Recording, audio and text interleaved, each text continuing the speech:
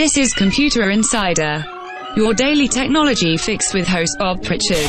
I couldn't believe the news last week when Shaw made an announcement that they were looking to reduce their headcount by some 650 people. Shaw is to Western Canada, as Rogers and Bell are here. Specifically, they're in the business of supplying cable TV products, internet, and phone services.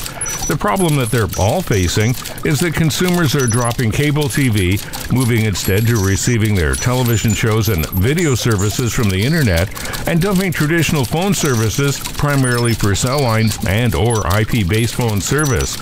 Fundamentally, the real issue is the cost that these companies charge for their products. It's not uncommon for consumers to see combined bills running well into the $300 per month range, when those who are more astute can save hundreds per month by cutting the cord on both cable TV and traditional phone service. Last year, 22 million consumers in North America said goodbye to cable TV. That's up a third from 2016, while almost 60 million other consumers are expected to dump their pay TV products this year. The picture is even bleaker for traditional phone service, where reports say that more than half of households have already completely cut the cord, and only about 6.5% still exclusively use a hardwired phone. So what should these companies do?